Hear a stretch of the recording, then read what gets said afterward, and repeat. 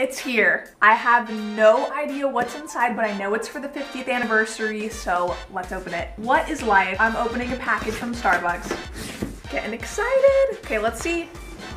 A little note inside. It's been 50 years since Starbucks has first opened its doors. Thankfully they did, because I go there almost every day. Ooh. Score, I got a $50 gift card. That's a lot of coffee. Love Pike's Place, love. Ooh, I think this is a tumbler. Oh my gosh, it is a clear tumbler. I love this. This is perfect, so you can get like the right shade for your coffee, you know what I mean? Coffee lovers, you know what I mean.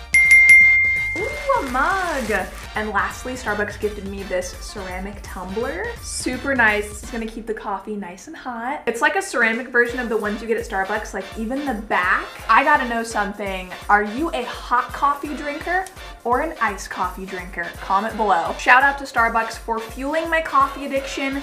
And where would we be without Starbucks? Thank you, Starbucks.